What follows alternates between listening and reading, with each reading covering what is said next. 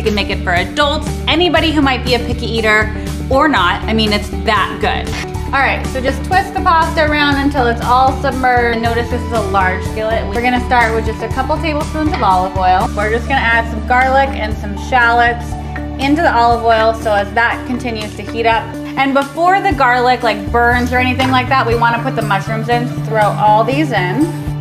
But we're looking for like a really nice caramelized color. Like you want it to be golden brown. It's really important. Okay, these are looking good and they're starting to get some color, which is exactly what we want. And when we cut the chicken, just make sure you cut it into like bite-sized pieces so just use the back of your spoon and break it all up. Make sure everything has like ample real estate in the skillet. And then we're gonna cook all of this until the chicken's done and then assemble. Let's go ahead and give this a little seasoning as we go. Board, and then the pasta is gonna go back in here and we're just gonna let it hang out until the chicken mixture is ready to go. Chicken and mushroom mixture is done. Oh my God, this smells insane. Just dump it right into the pasta, juices and all. And then with your tongs, just mix everything together. Chives. If you can't find chives, we need some lemon zest, which we zested earlier. All right, then we're gonna add in some lemon juice, a little bit of salt, some red pepper flakes to give it a little bit of a kick, some more ground black pepper, Parmesan and Romano, and I don't really know what else, but it's delicious. Like any of the packaged ones are fine. Just dump that all in. We'll just go ahead and mix it all up. Look at that, you can like see this up in a bowl. So just twirl it up. Make sure you have some chicken on there.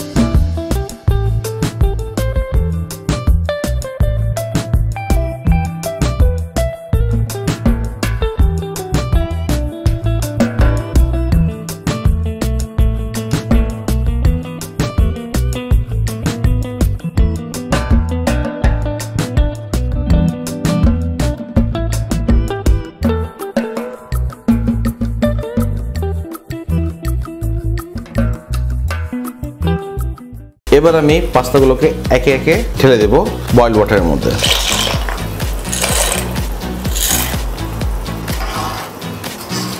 ঢালার পর একটু নেড়ে দেওয়া উচিত, কারণ নাড়িয়ে না দিলে যেটা হয় কি একটির সাথে আরেকটা একটু লেগে যাওয়ার সম্ভাবনা থাকে।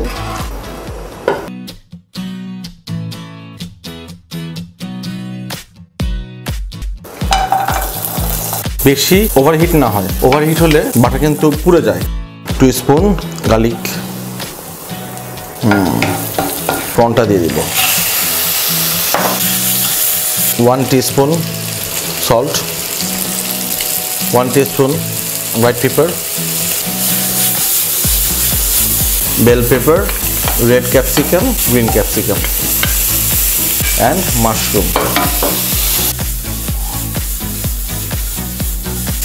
আধা কাপ পানি অ্যাড করব।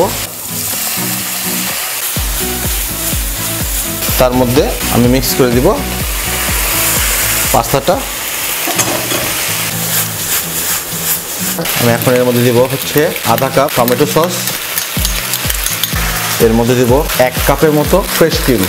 আপনি ফ্রেশ ক্রিম না থাকলে আপনি ইচ্ছা করে গ্যানো ক্রিমও ইউজ করতে পারবেন।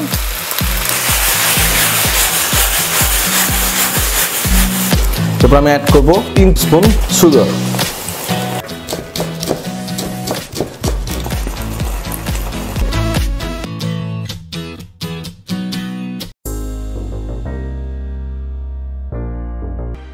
Now right here, whenever possible, go ahead and get yourself some fresh parsley. You know, fresh herbs are like the best. And right here, I'm just dicing them up, getting them ready. And then, you know, I just wanted to make like at least a 1/4 cup. You can make a little bit more because at the end you want to save a little bit so you can get your garnish together. And then right here, again, you know what? Fresh is best. This is some live basil. Hey, hands down, fresh basil, fresh parsley is the best.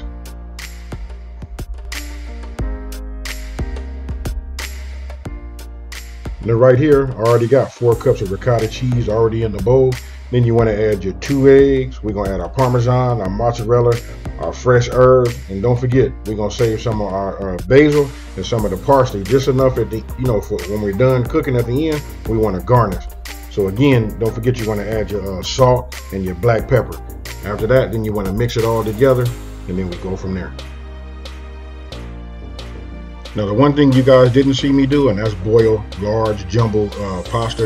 There was no need for me to do that, to show you how to do that. So listen, when you buy them, it's just 1 box of large jumbo shells and just follow the instructions. So when you're done, you want to let them cool, and that makes them easy to handle when you get ready to start putting your stuff inside of them.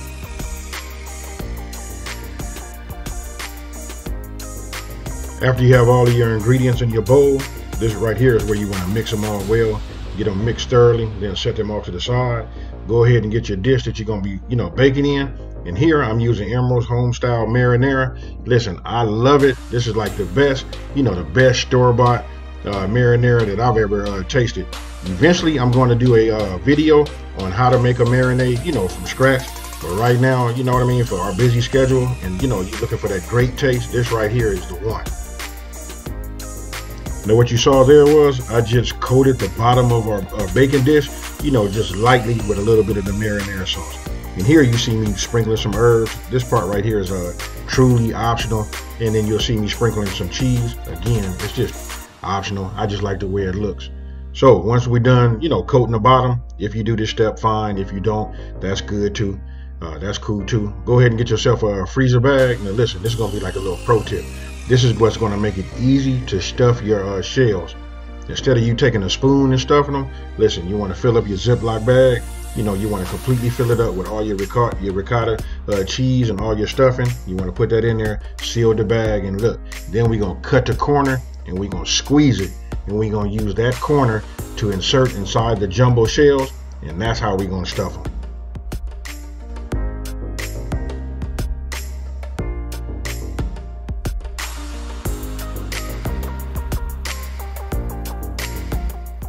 Now after you cut the corner, listen, you just want to insert the corner inside. You want to open up the jumbo shell, and then you just want to insert it, squeeze the Ziploc bag, and just, it depends on how much stuffing you want to put in there.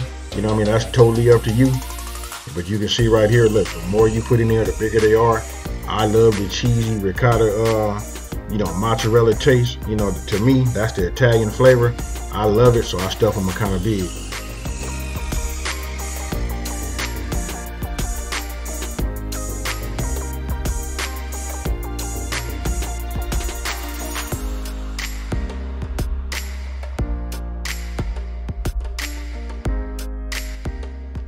Now right now your mouth should be watering.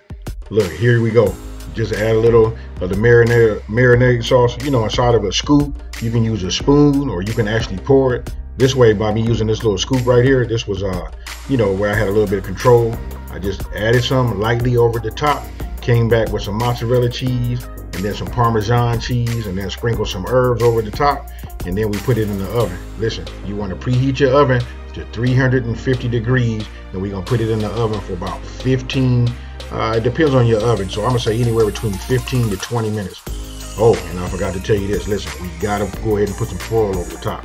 So when we go in the oven, that's 15 to 20 minutes with it covered with foil, and then we bring it out and we take a look at it.